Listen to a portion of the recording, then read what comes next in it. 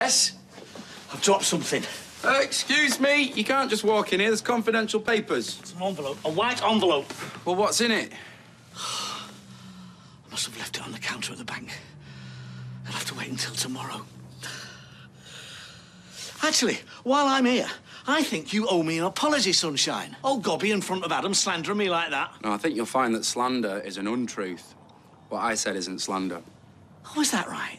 Yeah, you pay women to sleep with you. I bet you're one of those blokes who thinks they like seeing you and all. Well, let me tell you, they don't. They only see men like you for the money, not for anything else. You're just a grubby little cash machine.